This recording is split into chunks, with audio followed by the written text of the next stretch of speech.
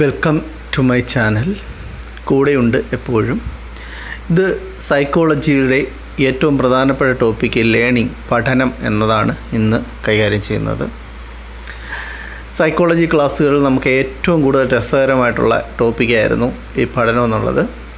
ഇതുമായി ബന്ധപ്പെട്ട സൈക്കോളജിയുടെ വ്യത്യസ്തങ്ങളായ ആസ്പെക്റ്റുകളെക്കുറിച്ച്, വ്യത്യസ്തമായ വിചാരധാരകളെക്കുറിച്ചൊക്കെ നേരത്തെ വീഡിയോ ചെയ്തിട്ടുണ്ട്. അതുകൊണ്ട് ഈ പഠനം എന്നുള്ള വീഡിയോ ചെയ്യാൻ ഇച്ചിരി എളുപ്പമായിട്ടുണ്ട്. ആ വീഡിയോസ് ഞാൻ ലിങ്കിൽ കൊടുത്തിട്ടുണ്ട്. അന്നേരം അത് പോയി കാണണം.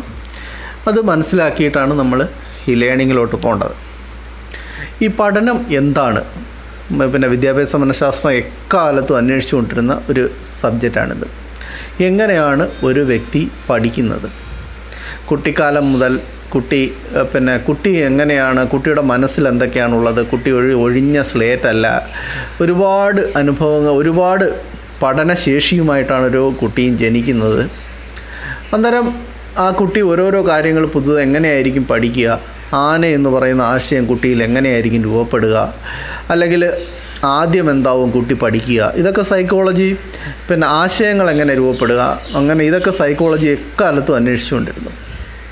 അതിൽ നിന്ന് ഇതുവരെ നമ്മൾ അറിഞ്ഞു വെച്ച കാര്യങ്ങളും അതിൻ്റെ പഠനവുമായി ബന്ധപ്പെട്ട സിദ്ധാന്തങ്ങളും അങ്ങനെയുള്ള കാര്യങ്ങളാണ് നമ്മളിതിൽ അന്വേഷിക്കുന്നത്, ഇതിൽ വിലയിരുത്തുന്നത് ഒക്കെയാണ്.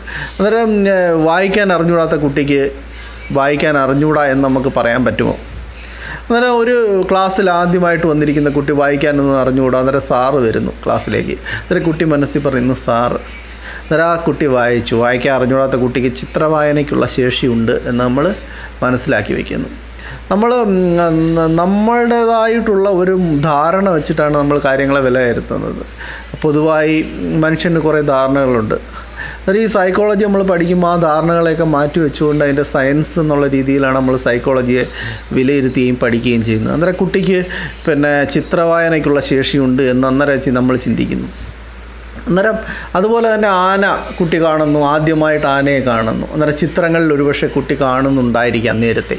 അന്നേരം ആ ചിത്രത്തിൽ കണ്ട ആനയും ഇതും തമ്മിൽ കുട്ടി താരതമ്യപ്പെടുത്തുന്നു. അന്നേരം കുട്ടിക്ക് അമ്മ പറഞ്ഞു കൊടുക്കുന്നു ആന. ഒരുപക്ഷെ ഉത്സവത്തിന് നിൽക്കുന്ന നെറ്റിപ്പട്ടമൊക്കെ കെട്ടി, പിന്നെ അതിൻ്റെ മുകളിൽ വലിയ ആടയാഭരണങ്ങളുമായിട്ടൊക്കെ നിൽക്കുന്ന ആനയായിരിക്കും കുട്ടി കാണുന്നത്. പിന്നീട് കാഴ്ച ബംഗ്ലാവിൽ ചെല്ലുമ്പോൾ വ്യത്യസ്തമായ ഒരു ആനയെ കൂടി കാണുന്നു. അന്നേരം കുട്ടി ആ ആനയും ഈ ആനയും ആന തന്നെയാണ് എന്ന് തിരിച്ചറിയുന്നു. അങ്ങനെ പിന്നെ പല രീതിയിൽ അനുഭവങ്ങളിലൂടെ കുട്ടി ആന എന്ന ആശയം അതിൻ്റെ മനസ്സിൽ രൂപപ്പെടുന്നു.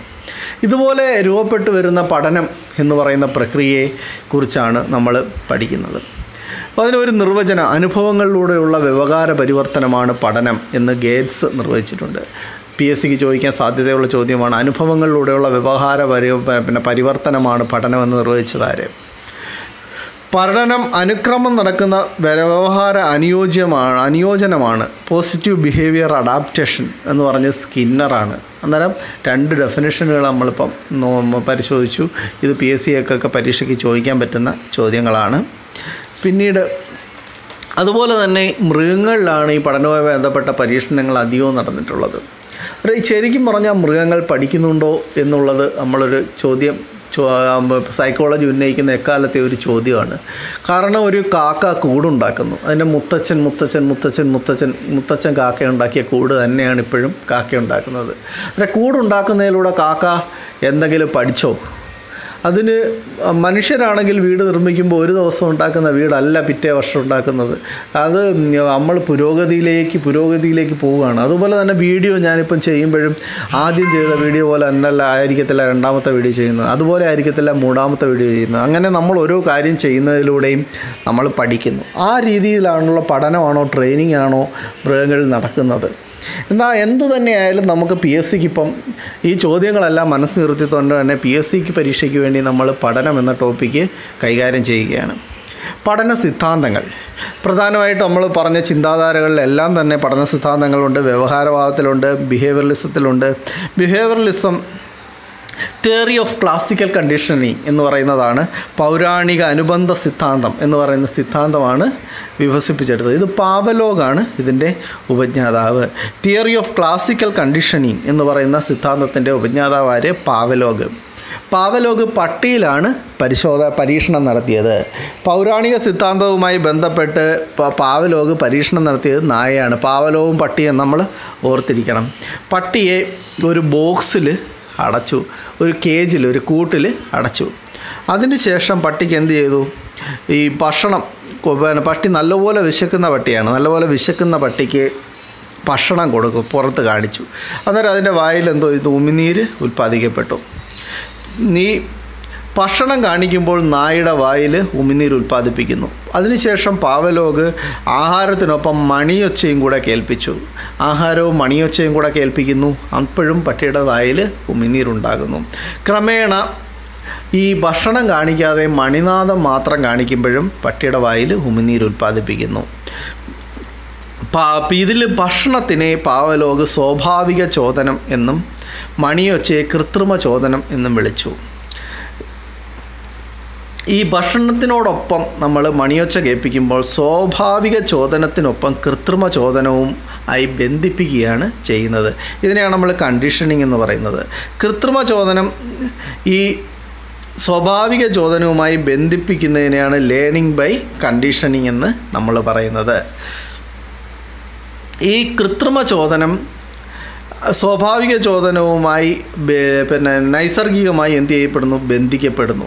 അന്നേരം ഈ പല സമയത്ത് ഈ ആഹാരം കൊടുക്കാതെ മണിയൊച്ച കേൾപ്പിക്കുമ്പോൾ ഈ പട്ടികളിൽ ചിലപ്പോൾ സ്രവം ഉണ്ടാകാതെ വരുന്നെങ്കിൽ അതിന് വിലോപം എന്ന് പറയുന്നു. എക്സ്റ്റിങ്ഷൻ എന്ന് പറയുന്ന ടേമാണ്. പല ടേമുകളും ഇതുമായിട്ട് ബന്ധപ്പെട്ടുകൊണ്ട് ഈ കണ്ടീഷനിങ് ചിലപ്പോൾ നടക്കാതെ വരികയാണെങ്കിൽ ഈ പട്ടിയിൽ ഈ മണിയൊച്ച കേൾക്കുമ്പോൾ ചിലപ്പം എന്ത് ചെയ്യും? ഈ വീണ്ടും വീണ്ടും ആവർത്തിക്കുമ്പം ചിലപ്പോൾ മണിയൊച്ച കേൾക്കുമ്പോൾ ഈ പട്ടി ഈ കള്ളത്തരം മനസ്സിലാക്കുകയും അതിൻ്റെ വായിൽ നിന്ന് ഉമിനീര് വരാതിരിക്കുകയും ചെയ്യുന്നു. അതിനെ എക്സ്റ്റിങ്ഷൻ എന്ന് പറയുന്നു.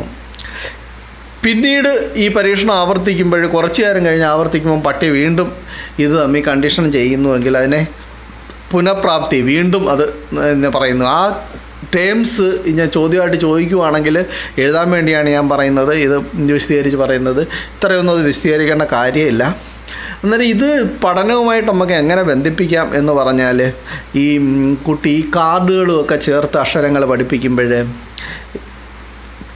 അതുപോലെ തന്നെ കുട്ടികളിൽ ഈ ചില പ്രത്യേക വൈകല്യങ്ങൾ ഒഴിവാക്കുന്നതിന് ഈ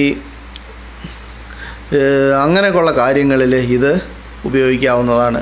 അന്നേരം ഇത് ഒരു ചോദനം വഴി ഒരു പ്രതികരണം പട്ടിയിൽ ഉണ്ടാക്കുന്നു. ഈ സിദ്ധാന്തത്തിന് പറയുന്ന തിയറി ഓഫ് ക്ലാസിക്കൽ കണ്ടീഷനിങ് എന്നാണ്. പാവലോഗ് പട്ടിയിലാണ് ഈ പരീക്ഷണം നടത്തിയത്. പട്ടിക്ക് ഒരേ സമയം ഭക്ഷണവും മണിയൊച്ചയും കൂടെ നൽകുന്നു. അന്നേരം ഭക്ഷണം കൊടുക്കുമ്പോൾ പട്ടി എന്ത് ചെയ്യുന്നു? ഈ വായിൽ നിന്ന് ഉമിനീരുണ്ടാകുന്നു. പിന്നീട് ഈ പട്ടിക്ക് ഭക്ഷണം കൊടുക്കാതെ തന്നെ ഈ മണിയൊച്ച കേൾപ്പിക്കുമ്പോഴും ഉമിനീരുണ്ടാകുന്നു. ഇത് തമ്മിൽ കണ്ടീഷനിങ് ചെയ്യപ്പെടുന്നു. ഇതിനെ ഈ രീതിയിലുള്ള തിയറിയാണ് ക്ലാസിക്കൽ കണ്ടീഷനിങ് എന്ന് പറയുന്നത്. ഇതുമായി ബന്ധപ്പെട്ട് വരുന്ന ടേമാണ് എക്സ്റ്റിങ്ഷൻ എന്ന് പറയുന്നത്. ഇങ്ങനെ മണിയൊച്ച കേൾപ്പിക്കുമ്പോൾ പട്ടിക്ക് ഉമിനീർ ഉൽപ്പാദിപ്പിക്കാൻ കഴിയാതെ വരുന്ന ഈ ബന്ധം നഷ്ടപ്പെടുന്നതിനെയാണ് എക്സ്റ്റിങ്ഷൻ എന്ന് പറയുന്നത്. പിന്നീട് മണിയൊച്ച കേൾപ്പിക്കുമ്പോൾ ഇത് റീഗെയിൻ ചെയ്യുകയാണെങ്കിൽ അതിനെ പുനഃപ്രാപ്തി എന്ന് പറയുന്നു. ഇത് അനുബന്ധം വഴി കുട്ടികളിൽ എന്ത് ചെയ്യാൻ പറ്റും?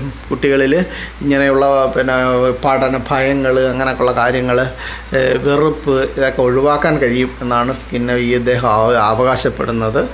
ഈ സിദ്ധാന്തത്തിനെയാണ് തിയറി ഓഫ് ക്ലാസിക്കൽ കണ്ടീഷനിങ് എന്ന് പറയുന്ന ബിഹേവിയറലിസമാണ് ഇത് മുന്നോട്ട് വയ്ക്കുന്നത്. പഠനവുമായി ബന്ധപ്പെട്ട രണ്ടാമത്തെ സിദ്ധാന്തമാണ് ബോണ്ട് തിയറി അല്ലെങ്കിൽ ബന്ധ സിദ്ധാന്തം. ബോണ്ട് തിയറി ഓഫ് കണക്ഷനിസം എന്നാണ് അറിയപ്പെടുന്നത്. തിയറി ഓഫ് കണക്ഷനിസം എന്നറിയപ്പെടുന്നത് ബോണ്ട് തിയറിയാണ്. ഇത് മുന്നോട്ട് വെച്ചത് എഡ്വേർഡ് തൊണ്ടേക്കാണ്. അദ്ദേഹം പരീക്ഷണം നടത്തിയത് പൂച്ചയിൽ ആണ്. തൊണ്ടേക്ക് പരീക്ഷണം നടത്തിയത് പൂച്ചയിലാണ്.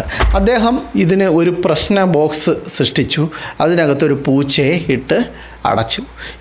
ഈ ബോക്സ് എങ്ങനെയാണ് നിർമ്മിച്ചിരിക്കുന്നതെന്ന് പറയുകയാണെങ്കിൽ അതിനകത്തൊരു ലിവറുണ്ട്.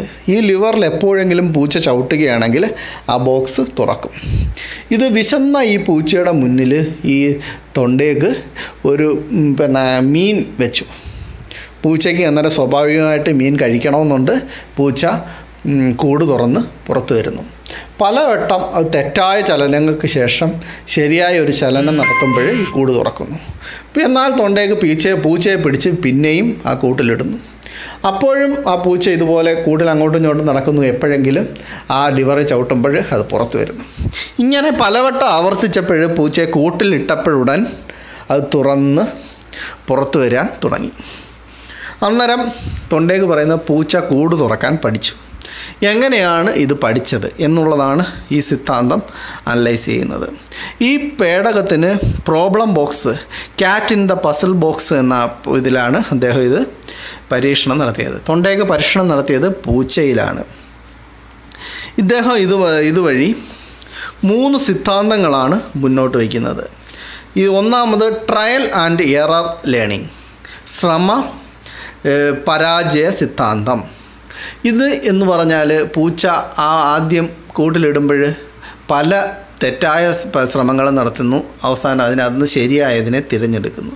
ഇങ്ങനെ ഉള്ളതാണ് പരാജയ സിദ്ധാന്തം എന്ന് പറയുന്നത്. അന്നേരം ഇതിന് ഈ 3 തരത്തിലുള്ള കാര്യം ആവശ്യമാണ് ഈ പഠനം നടത്തുന്നതിന്. ഒന്ന് law of readiness, law of effect, law of exercise. 3 കാര്യങ്ങൾ ഇതിന് ആവശ്യമാണ്. ലോ ഓഫ് റെഡിനെസ് എന്ന് പറഞ്ഞാൽ പൂച്ച എപ്പോഴും എന്തിനായിരിക്കണം? സന്നദ്ധനായിരിക്കണം. ഇവിടെ പൂച്ച സന്നദ്ധനായത് അവൻ്റെ മുന്നിൽ ഈ വിശപ്പുണ്ടായിരുന്നു. അതുകൊണ്ടാണ് പൂച്ച വിശപ്പുണ്ടായിരുന്നു. അതുപോലെ തന്നെ പൂച്ചയുടെ മുന്നിൽ മീൻ ഇരിപ്പുണ്ട്. അതുകൊണ്ട് അത് പഠനത്തിന് തയ്യാറായിരുന്നു. അതുപോലെ തന്നെ ലോ ഓഫ് എഫക്റ്റ് എന്ന് പറയുന്നത് പൂച്ച പുറത്ത് കിടക്കുകയാണെങ്കിൽ അതിന് മീൻ കിട്ടും. അല്ലാതെ ഈ പുറത്തിറങ്ങുമ്പോൾ ഒരു അടി കൊടുത്തിട്ട് അതിനെ തിരിച്ച് കൂട്ടിലേക്ക് ഇട്ടാൽ അതെന്ത് ചെയ്യില്ല, തിരിച്ച് പിന്നെ ഇറങ്ങില്ല. ഇത് ലോ ഓഫ് എക്സസൈസ് എന്ന് പറയുന്നത് തുടർച്ചയായി ആവർത്തിച്ചത് കൊണ്ടാണ് ഇത് അതിൽ വിജയിക്കാൻ കഴിഞ്ഞത്. പഠനത്തിൽ ഇത് എങ്ങനെ പ്രായോഗികമാകുമെന്ന് നമുക്ക് മനസ്സിലാക്കാവുന്നതേ ഉള്ളൂ. നമ്മളെപ്പോഴും സന്നദ്ധനായിരിക്കണം.